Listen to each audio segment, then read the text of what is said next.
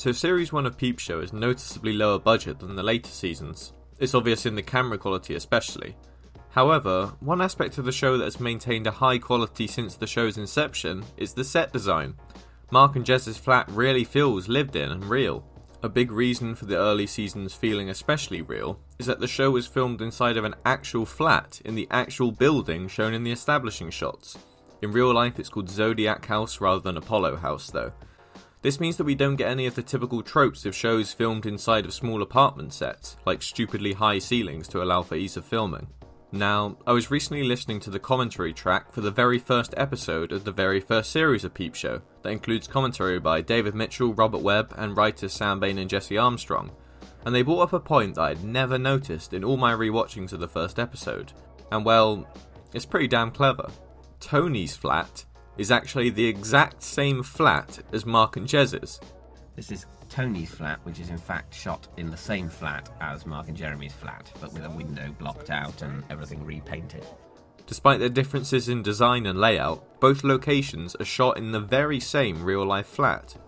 There would obviously be a lot of similarities between Mark's flat and Toni's, seeing as they are neighbours in the block of flats they live in, but to make the sets feel different enough so you don't feel like you're seeing the same flat multiple times, changes were made to keep the settings interesting and unique. In a way that I think is incredibly clever. It's brilliant, isn't it? Through the covering up and blocking of certain aspects of the interiors, as well as only filming from certain angles, the show pulls off this limitation extremely well. So let's go over the two sets, see where the similarities and differences lie, and how exactly they managed to pull this off. Firstly, here's a pretty rare behind the scenes image of Mark and Jeremy's flat, as used by the art department during production. Only 3 of the rooms of Toni's flat are ever shown, the living room, the kitchen and the big bedroom, aka Mark's room. So let's start with the living room, as that's the most used location in both of their flats. So here's the doorway to Toni's living room. As you can see, the shape of the room is obviously the same as Mark and Jeremy's, but it looks a lot smaller because of the sheer amount of things she has inside of it. Plus, her living room has sofas covering 3 walls, which gives an entirely different feel to Mark and Jeremy's, where their sofa is as far away from the TV as it could possibly be. Mark and Jez have these huge windows on the right hand side of their room, yet in Toni's these have been covered up by walls, which makes it feel a lot more cozy and less exposed.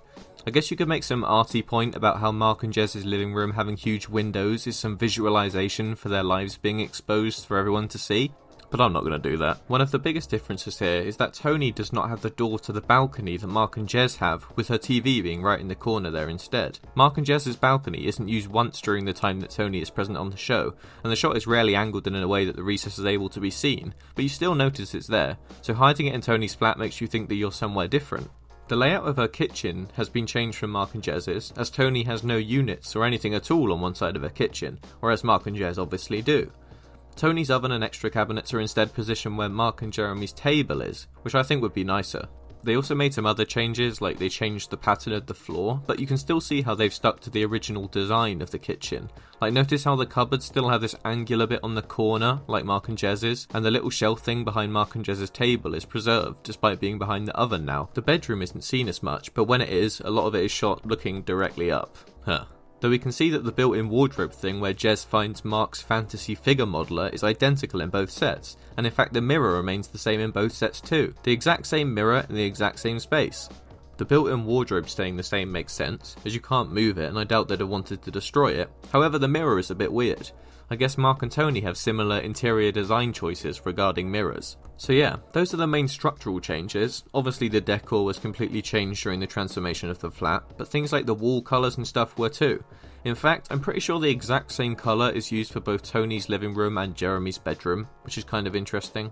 I just really wanted to make it more well known that this is what they did to achieve 2 separate flat sets, as I'd never really heard that they had done this before until I heard it in the commentary track. It just shows the resourcefulness of the show, which they definitely needed to do given the low budget. And it's just a pretty interesting little bit of production information about Peep Show, which are pretty hard to come by. So yeah, good job set designers.